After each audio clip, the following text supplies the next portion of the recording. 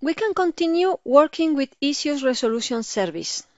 Create and manage issues are used to view, create, and manage issues in the DGM in our project. In this building, we can see in this area, we're missing the column footer, so we will create an issue with this. From Collaborate tab, in the Collaboration group, we can create an issue and click OK. Identify the subject, the date, assign to Dan that I add in the project before, and a description. We can review the other tab, attachment, comment, or audit. When we finish, we can save, and Dan will receive a notification with this issue.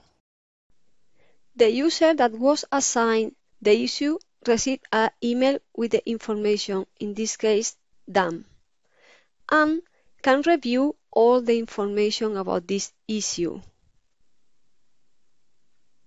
In MicroStation, Open Building or other product can open the file and open the issue and review what is the problem. For this case, it's missing column footer. So now review the issue to solve the problem. In this case, go to the area where is located the problem. We can see the missing element that show the issue comment. As the element is in a reference, he activates the reference to be able to make some changes.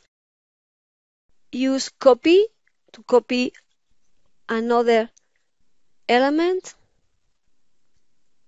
and copy using AccuDraw.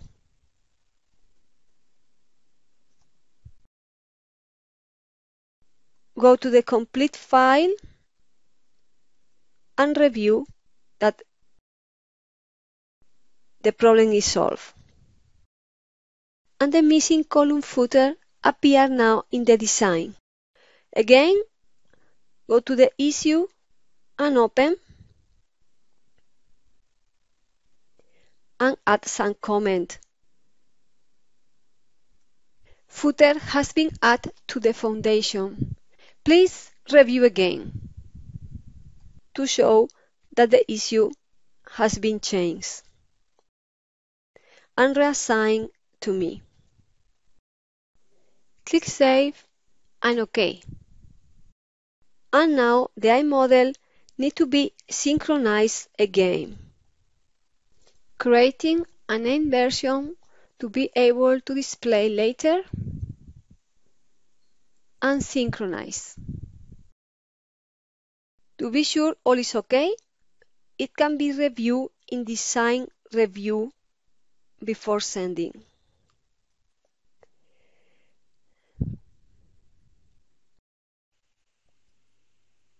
I received the message that an issue has been assigned to me. I can see the issue with all details and check in MicroStation 2. When somebody else in your project teams add iTwin update, in your open application, you will get an information in the message center that we can open to see the complete message. The iTwin building has been updated in the iModel Hub.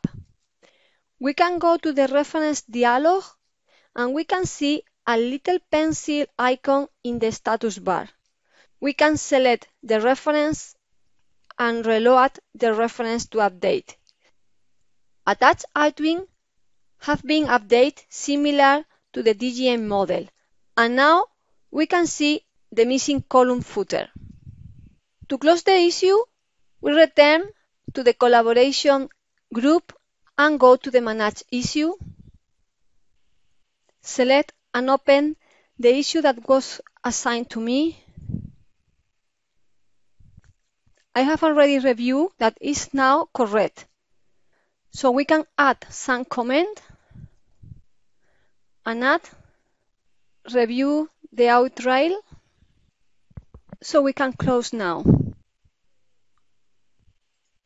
The status of this issue has been closed. I hope you enjoy this webinar and learn about all benefits from the Collaborate tools. Thank you.